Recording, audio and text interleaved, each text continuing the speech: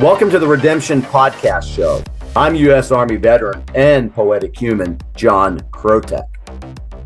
And I am a former professional fighter, the champion soul, Jason Freebird Freeman.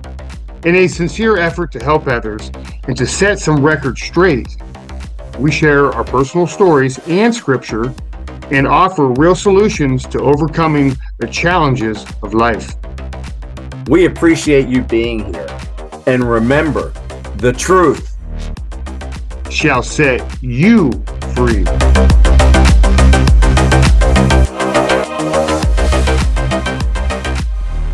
I had to make a choice, and I even talked to you, Mom. I talked to you and the other two women in my life, which is my mother-in-law and my wife. And if you guys didn't give me the okay, I would have stayed right where I was at. Who's Michael Bruner? Who is Michael Bruner for people that don't know, Shawn? Who is he? That's Mary Bruner's son. She was in the family with Charles when they actually lived at Spawn Ranch and stuff. Okay, so is he a son of Charles? Or yes, he's now I don't know for a fact, but he says he is, and they said Mary Bruner said that Charles was his dad. And that is why that Daniel, and I don't know his last name, the guy that just came in about a year ago, Daniel, he got on Ancestry.com and put his DNA. And the hit was between him and Michael Bruner. So he's saying that Charles is his dad.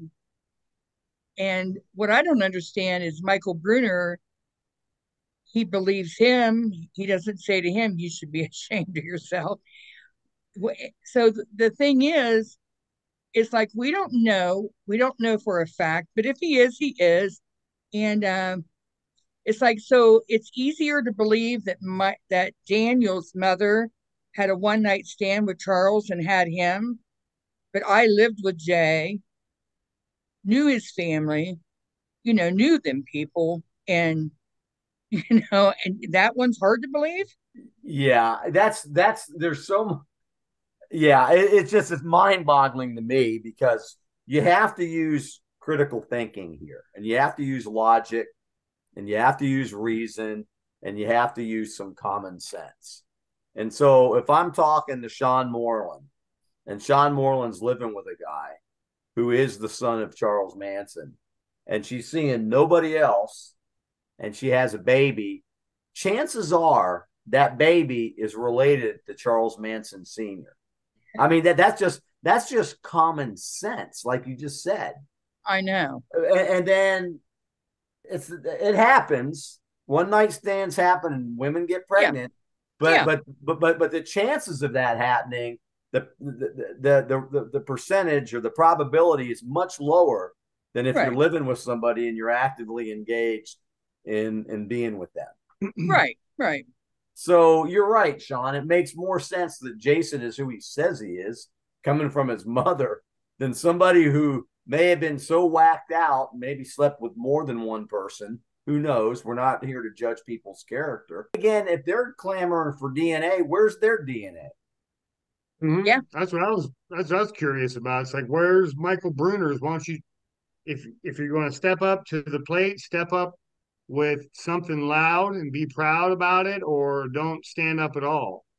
I stood up with my backing, with my court documentation that's been there for years. My father, once he passed away, my family received Social Security until I graduated, and then scientifically, the DNA shows the bloodline, and so this is my information out to anybody that's ever wondered.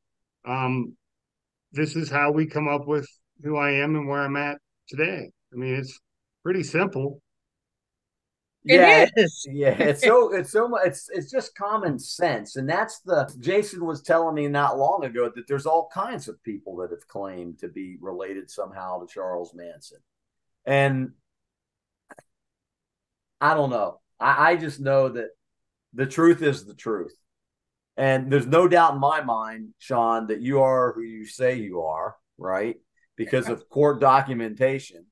You didn't pick Jason up at the foster home. You know, you gave No, birth to him, and it's who he says he is. I mean, so why all the hate? Why all the questioning and finger pointing is just what I don't understand. I don't either. I don't understand it. And but like you said, it could be money. People make money off of Charles, and if when Jason, if he ever does win that estate or whatever, and if he puts the hammer down, they're not going to be making money off the poor man anymore. A lot of people had to deal with a lot of different things throughout this case, and to sit back and watch this stuff still be on the news and still be blown up as big as it is. I mean, Yeah. I was brought on an interview, and I didn't really realize that they were going to open up with the horror story of my grandfather, and then open the mic up right to me. I mean, my eyes were in shock. I'm Oh, not here to live through my grandfather's shoes. I'm here to stand up and let the world see who I am, and that God lives through a man like me. He okay. can live through anybody. And that's well said. That's all we're trying to do. People don't like to be lied to. I've done the research on that, and all we're trying to do is get to the truth, because we've been told, and I'm sure, Shawn, you heard this probably a million times. Jason and I say it all the time, that the truth shall set you free. So there's no reason to finger point and to be all hateful. We just want to get to the truth. Yeah. And you've explained exactly reality. So the DNA shows it, the paperwork shows it, and even if they showed it down to the chromosome that Jason is that guy, how's that going to change anything from what's going on right now? How is it going to change? I don't know. This is so mind-boggling sometimes. I just wanted Jason.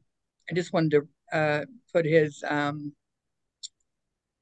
mind to rest that he was who he was. And plus, it's not even fun saying who you are, you know.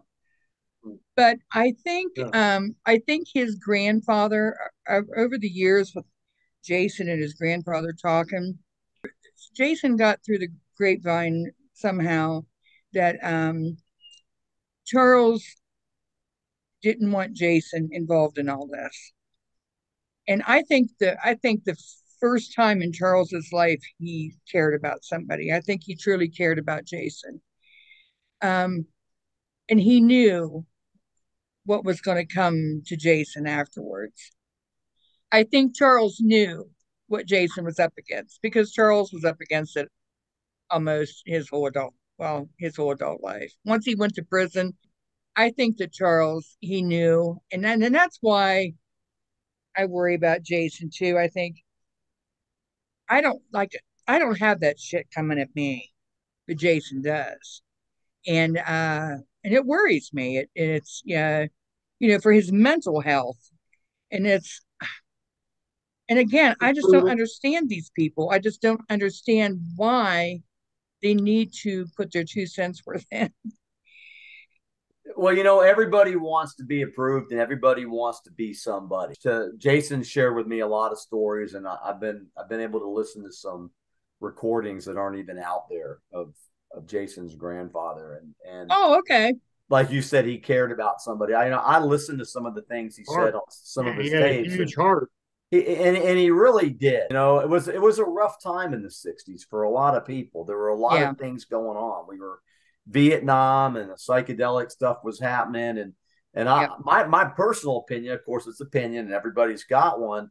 I just My thought on it is, because I think Charles surrounded himself with some of the wrong people. I think he was out there, like you said before, Shawn, just a petty criminal, Yeah. having fun in the '60s and surrounded himself with a lot of girls. Me and Jason talked about this too. And I said, Jason, and I've told you, I think I've said this before. When them people went in that house Mm. and committed that murder, to do them kind of murders, it's already in you. You didn't just walk in and assassinate somebody. You didn't just walk in and shoot somebody. You walked in and actually tortured them people. And you know what, Shawn? That's a good point. And I'll tell you why. Because I could say, hey, Jason, go kill this guy. I don't like him. Go kill him. We're going to start this revolution.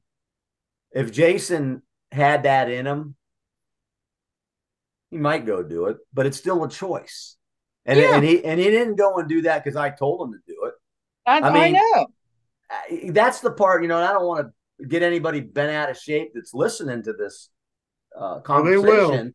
But he's innocent. What? I all I know is human nature. And again, I'll back that up. That's a valid point. You're a psychopathic maniac to do that long before somebody puts that ID in your head. Yeah. That's a fantasy that you've had dwelling for a while. Well, they talk about Charles Manson and write all these books, but the thing is, it is not just Charles Manson. We're talking about people that ruthlessly murdered people. And that Tex Watson, really? He's the one that went in there with them. And but we don't write books about him and talk about him all the time. And Charles, he probably just went with it. It's like I told Jason. I mean, I have to laugh. I don't know why I'm like this about Charles Manson, but when he did that one interview, and he was rubbing his beard, and I'm not sure exactly what he said, but I'm just going to say this. He said, maybe I should have killed about 500 of you. That's the kind of things he would say. And people are like, oh my God, good thing he's in prison. He would have killed us all and all this stuff. And it's like, are you serious? Look at him. Yeah. Jason and I had one of our conversations not long ago. We took 10 of the things that Charles had said publicly. And what we did was we did a deep dive, Shawn. The newspaper or the interviewer took just the pieces out of the conversation that sensationalized this homicidal, crazy maniac guy, right? Yeah. But if you really listen to the whole interviews, you can actually see how they even manipulated that information to give it the appearance that was the Charles Manson. I got to tell you straight up, I've heard these interviews and I've heard him on tape, and there's a side to him that people don't know. Oh yeah. Yeah. Except the close people. JJ, another guy, I know you know JJ. JJ shared with me a lot of things and had a relationship with Charles for 18 years. And I got to tell you, and Jason and I have talked about this, Shawn. JJ really, like you just said, that Charles cared about Jason. Mm-hmm. JJ really cared about Charles Manson. All he wanted, he told me, was an autograph at first. Mm-hmm. That's what he wanted. Yeah. And then as he started to get into this, and some of the things that JJ shared with me, JJ was a real advocate for Charles. That they talked a lot. They, like Jason, talked a lot with him, and those are the things that are in the backstory. But people, once they have my side bias, I think what I think, and there's nothing that's going to change the way I think. Yeah, it's hard to get anybody to be open-minded because they want to be right. They don't want to be wrong, and they can't. Lord forbid that they're humble. And well, what's and you said it, John. Who can be humble? It's hard. It's hard for all of us at times. But what's nice about this interview is that we're given in-depth information, in-depth, kind of behind the scenes stuff that we don't talk about publicly and we don't share with people, but we're willing to open up and give the people out there in the world solid evidence that they can actually run with and they can use for their knowledge now and create that wisdom on the inside to know where this path goes and be able to be more receptive toward accepting that there's more family out. I mean, there may be more family out there. We don't know. No, but I do know this, that Jason's a handful. And so, Shawn, I got to give you a lot of credit for hanging in there and putting up and towing the line and being the mother that you were, because I know for a fact that I was a handful for my mom. And if we didn't have moms like you two, who knows where we'd be. But listen, and Jason, I'm going to piggyback off of what he just said. We all make mistakes.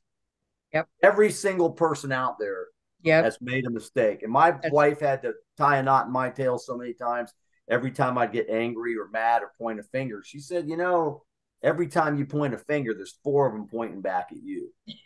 So all I say right now is just thank you for putting up with Jason. It's not easy on any of us. I feel sorry for his wife. Yeah, Audrey's she's a champ. But that's what I'm trying to say is that she flows with water. She flows like water now, because I am a handful, and if she wasn't able to just be, there was there'd be no way. Yeah, thankfully, thank God for bringing us together, because I am a handful, and I'm stubborn, like but he's come a said. long way. But you've come a long way, Jason. Yeah, you've come a long way, and I just am grateful for you, Shawn, to give us the time to be able to explain to us some of the stuff that's going on. And again, I would say to those people out there, be open-minded. Don't always be accusatory. You don't have to point fingers. And that's what happens. You know what's going on, Shawn, these days? And I know you'll agree with me on this. Well, you might not, but when people hear the truth nowadays, this is crazy. This is why the world is so messed up at times. They do one of like 4 things. If the truth is out there, they'll either ridicule you, they'll get angry, right? Because you're speaking the truth. They'll censor you, or they'll cancel you. And so we're living in a world right now that doesn't want to hear the truth. No, they don't. And they would rather believe the lie, and that's biblical, Jason. We know this. They would rather believe the lie and stay in that dark state of mind than hear the truth. That can set them free.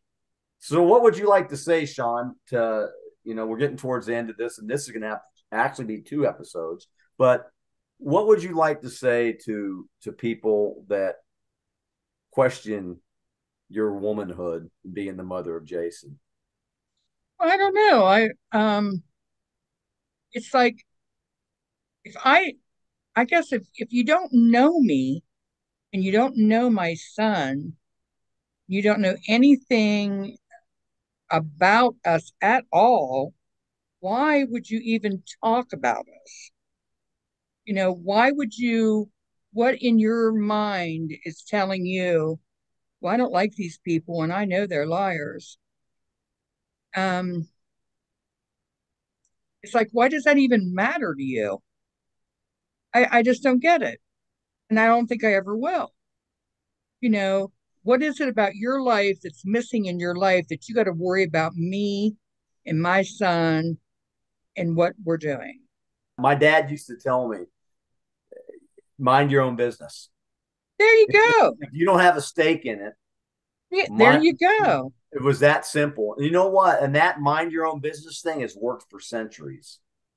That's right. Just mind your own business and don't worry about it. It's like, it's almost like we're in a small town because the internet is so big. So now we're back into a small town mentality again, where we're just always stirring up. Something's got to be. The one thing I read after that Daniel, come into the picture, the one thing I read, because Jason, I don't read the stuff, like I don't get on none of this stuff.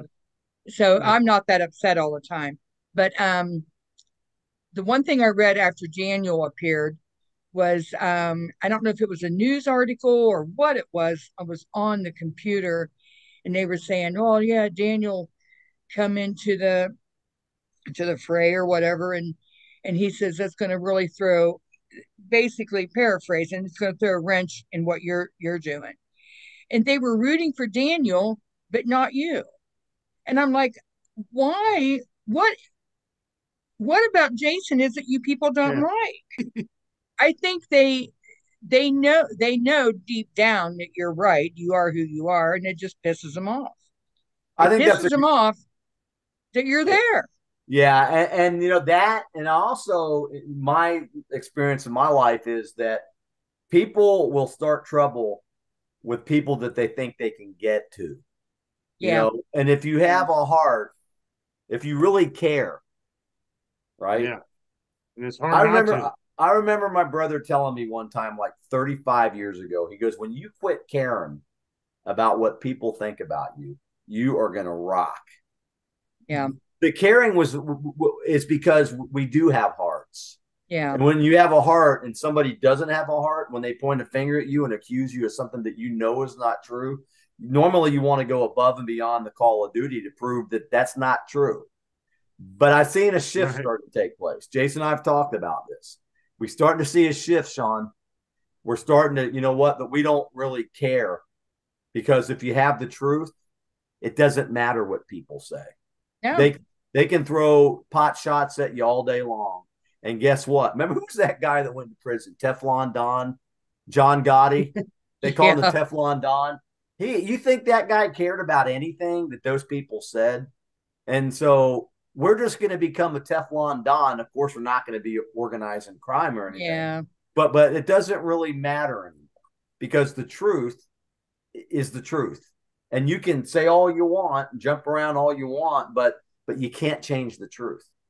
I just don't understand why Jason couldn't bury his grandfather. And another thing is like, why is it taking all these years to even get Charles Manson's estate? It's like, what is there in the estate that everybody's so worried Jason's going to get? It's like, is he Good going to be? question. It's that's what I'd like to know. It's like, what are you afraid of? And this guy that has this will, it's like, what are you going to do if the will's found to be a fraudulent? People like him, they get what they deserve in the end. Karma is real. So it takes time, but it always comes back and bites them. Whatever you put into something, you're going to get back out of it. And what goes around comes around. All these things we were raised with.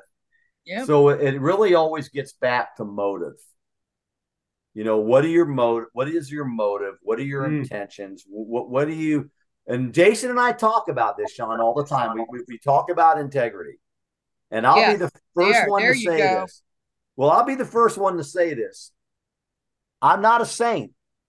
I've made some mistakes. There's been times in my life where I didn't do the right thing. Well, we all have But done you make get burned enough by not doing the right thing. The universe whacks you around long enough. You realize Yeah. it might be a tougher decision to take the tough road, but it's always easier in the end. My wife yes. tells me all the time, she's, I know when you're fibbing to me. Just tell me the truth. And it make it a million times better on you if you Yeah. just tell me the truth. Yeah. That's So, true. so we're telling the truth. And I have no doubt in my mind that Jason is your son. You've done the research, the lineage, and that Jason is the grandson of Jay White, who was Charles Manson Son. Jr. So yeah, and that his grandfather was who he says he is. Otherwise, he wouldn't have the ashes sitting in his house right now. And Jason, any closing thoughts? Man, just thank you, Mom. Thank you, Shawn, Thank you, Mom. Shawn Freeman Moreland for taking the time and chatting with us. Well, Hey, don't forget I was married one time too. So it's Shawn Freeman Hoffman Moreland. There you go. See, she's putting you in your place, boy. We got to make the sure we names get are that wrong. right in case somebody looks it up and says, "Oh, he lied." Oh yeah. Oh my gosh. Yeah. And The I'll court say this. documentation didn't show this one. I know who my mom is. My mom knows where I came from. So I believe you 110%. So Yeah. there you have it. Just remember this. Thank you for listening, all the people out there. And Jason, I'll be seeing you, and Shawn will be talking again, I'm sure. Okay. I just want to let people know. Jason, you say it first.